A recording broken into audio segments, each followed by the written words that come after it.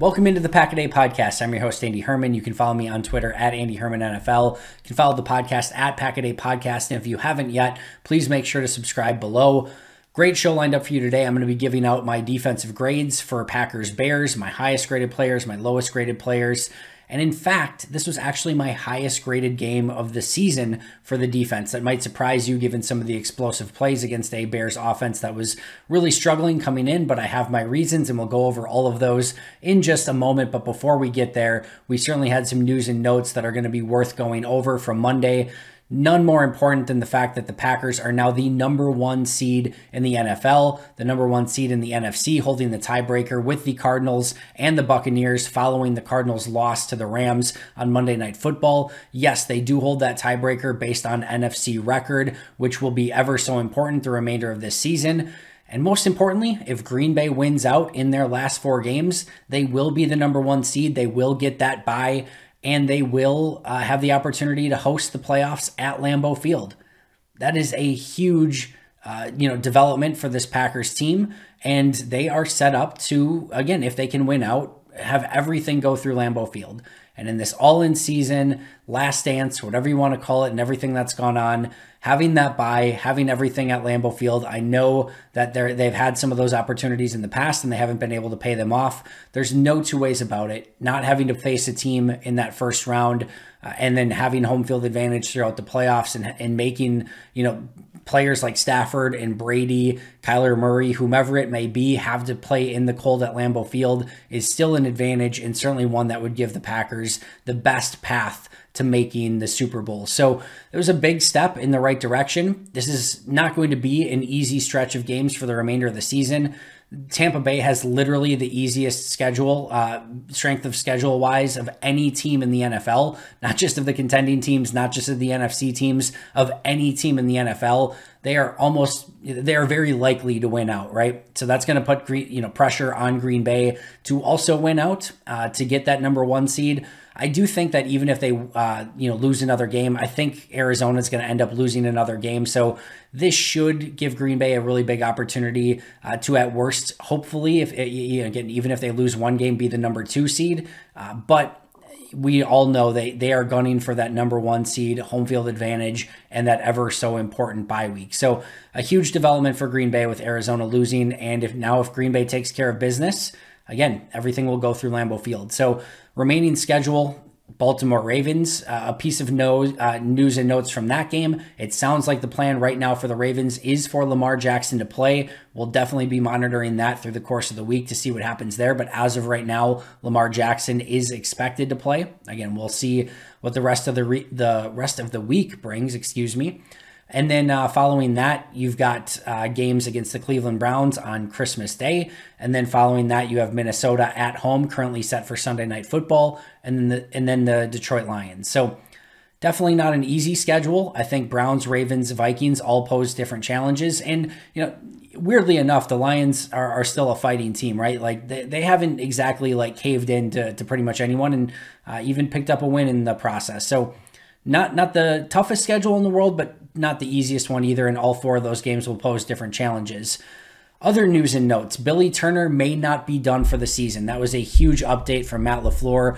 Nothing guaranteed, nothing set in stone, but the initial diagnosis wasn't just an immediate torn ACL or anything like that. And I know we're all laser focused in on this season right now, but even as you start looking ahead to next year, Billy Turner and Elgton Jenkins are both going to be on this roster next year. And if you have to start a season where this team is potentially having to go through some really tough cuts and some really tough decisions, and there's going to be players that, they're going to have to move on from based on salary cap restraints, not having Elgton Jenkins and Billy Turner for a big chunk of that season next year would have been devastating, right? We know that, Elton's going to miss a lot of time, use kind of the same injury path of David Bakhtiari, if you want right now.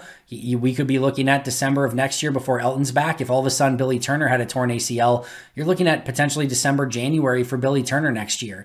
And going into next year with no Turner and no Elgton Jenkins for a huge chunk of the year, again, knowing that you're also going to be salary cap strapped and you're going to have to get rid of some guys, that would have made things very challenging. So Great news on Billy Turner. And even if he's not able to play this season, it looks like it's not going to be something that would go into the beginning of next year, which again, I know we're all focused and laser focused in on this year right now in this all-in season, but it definitely has ramifications going into next year as well. So good news on Billy Turner. Also, they are hopeful that David Bakhtiari is going to practice this week.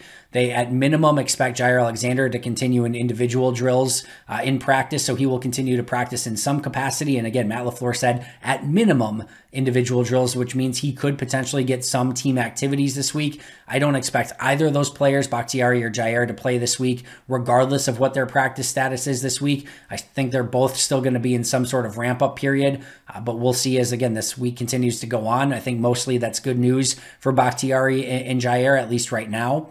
Danny Etling was released from the practice squad, so another move there. You know, I'm guessing they're expecting Love to come back from COVID list this week, which would make that a little bit easier, not having to have that emergency quarterback in Danny Etling.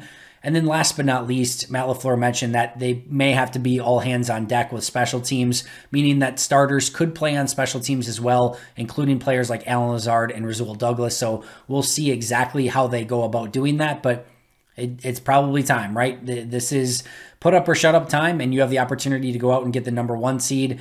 You can't be losing games because of your special teams not being able to cover kicks or punts and all the other stuff that's been going on. So yeah, it's probably time to have a little bit more of an all hands on deck mentality. All right. Let's go over this defensive game because, again, as I mentioned, it was my highest grade of the season for the defense. Now, I want to be clear. In my opinion, it was not the best game the Packers played on defense this season. So how do those two reconcile, right? Again, and I've mentioned this before, these are individual grades, player by player. I'm grading every player on every play and assigning them a grade. And I think a great example of this is the touchdown pass to Damiere Byrd, right? Henry Black in coverage on the play, another one of those angle routes where we've seen him get beat on a few different occasions. He gets beat, and everyone else is sort of doing their job on the play. Darnell Savage crashes down and is playing in a robber. I think in all likelihood, he probably should have been sort of anticipating that route and playing more in the middle of the field. He takes sort of another intermediate defender or intermediate receiver, and when they're sort of covered, he goes out and takes the flat. Sort of an interesting path there for Savage, but that left the entire other side of the field because Amos is shading to the only deep ball which was to the, if you're watching the tape on the right side of the field, which left Byrd, once he gets past Black, there's nobody left on the left side of the field. So maybe a slight grade, negative grade for Savage based on sort of the route he took as a robber on that play. Certainly a negative grade for Henry Black, but you look at everything else and there's nothing too egregious, else on that play, right? You're seeing positives from individuals throughout the remainder of that play. The grade or the play in general is a huge negative for the defense, giving up an explosive play. But it was good offense. Henry Black needed to play that a little bit better. You would have maybe liked to see Savage play that a little bit better. But as you grade up that play, it's not a huge negative on the score sheet, right? Because so many players graded in the positive, maybe 2 guys in the negative, and it doesn't look overall that bad, but we know it's a bad play overall on defense. Jakeem Grant play, the huge end around, right? Gorgeous play call by the Bears. And a couple things you would have liked to see differently. Once again, Darnell Savage would have liked to have seen him take a much better angle on the play and play that a bit safer, making sure that he's the last line of defense and that Jakeem Grant has to get by him. Instead, he takes a very aggressive pursuit angle and completely, by the time he gets to the point of attack, Jakeem Grant is well past. So a poor angle by Savage on that play. And then Rasul Douglas had the opportunity to make the tackle at the end and couldn't. A couple negative grades there, but again, nothing super egregious.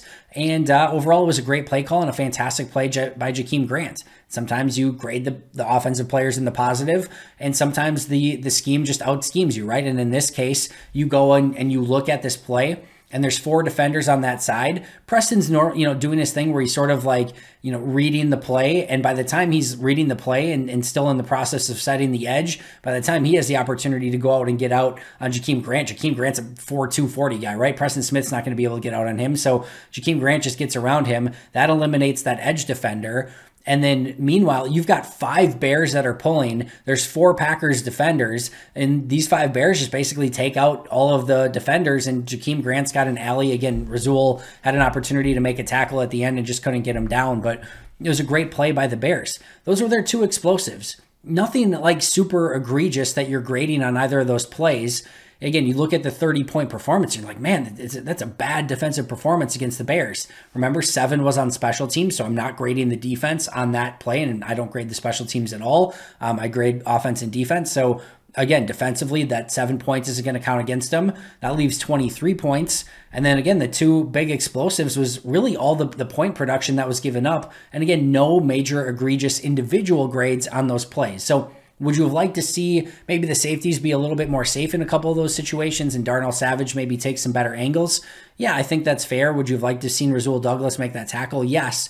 But outside of those two explosive plays, this was a really good performance on defense. And I know that's sort of like saying, well, yeah, let's just take away the two, plays that give 14 points. I'm not saying that you should do that. And that's why I'm saying this was not Green Bay's best performance defensively. I don't think, again, I'm saying anything controversial there. But if you look at the individual grades and how everyone did in this game, the individual grades, I thought everyone in their individual matchups was winning far more often than not. Only 4 players graded in the negative in this game, and only 2 of them were really anything, of note.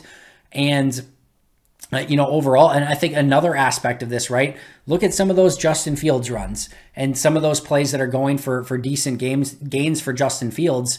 This is another example of look at the coverage on those plays, and the coverage is usually pretty darn good, which is why Fields has to, bring the ball down. And usually there's a couple guys that are getting immediate pressure, which is why Fields has to get his, eyes down and start taking off and running. Now, one defensive player in a lot of these situations, sometimes it was on the interior, sometimes it was Gary, getting sucked inside and Fields was able to escape outside. But there's just one defender that gets out of their gap or their alley. And because of that, Fields is able to step up or step out and get out of the pocket and make a play with his legs. And again, you might look at like 9 or 10 guys grading neutral or in the positive on that play. And one guy missing his assignment in the middle of the field or, kind of getting out of his gap gives the Bears a 15-yard run maybe from Fields. And again, you look at that play, and that play is going to grade well in the positive by individual grades. Obviously, if you're looking at it from a team standpoint, it was a net negative. So in this game, there was not as good of team defense as I think Green Bay would have liked. And I think if you look at what Preston Smith was saying, obviously I wasn't there, but I think that's probably the message that they're getting across, right? Is, it's one thing to play good individual defense, but they weren't playing quite as well as a team, which in a way is sort of the antithesis of how they've played a lot of games this season, where there haven't been these huge, massive individual grades for Green Bay at times, but the team defense has been very good. In this game, we saw a little bit of the opposite, where the individuals were winning their matchups far more often than not, but you saw the team maybe not play quite as cohesively this week, which again allowed some of those explosive plays. And again, tip your cap to the Bears a little bit on a few of those plays as well. But again, take away those 2 big explosives, 3 field goals, in the second half, they went fumble, punt, field goal, interception. You had a pick 6 in the game. You had a game sealing interception by Chandon Sullivan. Like, there was a lot of good that the defense did in that game. So I know maybe on paper and as you're watching it, maybe you're thinking the defense had this like brutal game. Just didn't see it that way at all. I thought, again, individually, I thought everyone played very, very well. And in the second half, we started to see those individual performances mesh with a team defense, and it was game over. Chicago had no chance, scored 3 points in the second half, got a huge sack fumble by Preston Smith, which led to points for Green Bay, game-sealing interception by Chandon Sullivan. I thought this was a really great really great second half performance. And again, even the first half, certainly not bad when you look at the individual grades. Top 3 graded defenders in this game. Number 1, no surprise, Rasul Douglas. He's just playing a phenomenal brand of football right now. As I mentioned, did have the missed tackle on the Jakeem Grant play. A couple other plays early in the first quarter, maybe early second quarter. I think prior to the pick 6, I think he was right around a neutral grade. So I hadn't done anything too spectacular up until that point. Did almost have the interception earlier where he got flagged for pass interference. And I didn't think that was a pass interference. I graded that play in the positive. Actually would have liked to have seen him come up with that ball, to be honest. It was a slight positive grade in the end. But overall, it was, before the pick 6, it was somewhat a neutral grade. And then the pick 6, and then he just had a fantastic game after that. sticky in coverage, almost coming up with a couple more picks. Like, he was just really, really good the remainder of that game. Preston Smith was number 2. Consistent pressure, set the edge, sack, fumble, sack late in the game. You name it. Preston Smith was all over the place and was a key contributor to the Packers in this one. And the number 3 was Dean Lowry. Consistent pressure in the middle of the defense. He graded out as the best interior defensive lineman. A lot of honorable mentions in this game for players who also graded well into the positive. Kenny Clark, Kingsley Keke, Devondre Campbell, Eric Stokes, Chandon Sullivan all had really nice games in the positive. But again, top 3, Rasul, Preston, and Dean Lowry. On the flip side, again, only 4 players graded in the negative. 2 of them were just slight negatives, Jonathan Garvin and Adrian Amos. I thought Amos, more of just a nondescript game. Like, there weren't any real major negatives. Couple plays, I think he could have done something better. Didn't really have a ton of opportunities to make any real big splash or positive plays, it was more a lack of opportunity than almost anything for Amos. But the 2 players I had graded that were in the negative, the second lowest was Henry Black. He had the missed interception. There were 2 angle routes that he missed, including the big touchdown to Bird. Like, there were just far too many errors for Henry Black, and I do think they have to reevaluate if he's the guy that they want in that position. They have some other options. I would like to maybe see them experiment with that the last 4 weeks, whether that's a Vernon Scott, whether that's a Rasul Douglas playing that role, especially when Jair Alexander comes back. I do think they have some mix and match opportunities there, but I think you have to question whether or not Henry Black is the picture perfect guy for that role. And then my lowest graded player in this game was Darnell Savage, and I already mentioned some of the poor angles. There were the 2, again, on the touchdowns. I think the robber play on the Bird touchdown, where I think ideally you would have liked to maybe see that play that a little bit different. Maybe that's a little harsh. It wasn't a major negative grade on that play. But more importantly, I thought the Jakeem Grant play, I just thought he took a very aggressive and poor angle on that play. Didn't come close to Jakeem, and ultimately abandoned his spot on the field as sort of the last line of defense. And it ended up costing Green Bay a touchdown on that play. And then there were just some plays late in the game where he took some really bizarre angles. And you just, again, there's some times where Darnell just gets caught in no man's land a little bit. And, again, when you see him reacting and using his instincts and using his speed, he can be really, really good. There were a couple really nice plays in coverage on this game, including a one-on-one with Allen Robinson. By no way, shape, or form was this all bad from Darnell Savage. There were some good stuff too, but the way this defense is playing, and the way these corners are covering, the way the run defense is playing, the way the edge rushers and the pass rushers getting to the quarterback, the way Campbell and Barnes are playing on the second level. Right now, Green Bay doesn't really need Amos and Savage to be these, risk takers, right? Just don't allow explosive plays and make teams go the length of the field against you, and you're going to have a really good chance. So I think if Savage can play just a bit more safe and put, safe back into that safety position, I think Green Bay's defense is going to have much more opportunity to limit some of those explosive plays that we've seen in these last 3 games, really, Minnesota, LA Rams, and then this most recent game as well. So I think there's some opportunity there, but overall, again, Douglas, Smith, and Lowry, my top 3, Savage, Black, and Amos, my bottom 3. I got to get out of here. That's going to do it for me today. Thank you so much for joining me. Always appreciate it. We'll be right back here tomorrow with Rachel Hotmeyer. You won't want to miss it, so make sure to join and subscribe. But until next time, and as always, go Pack Go.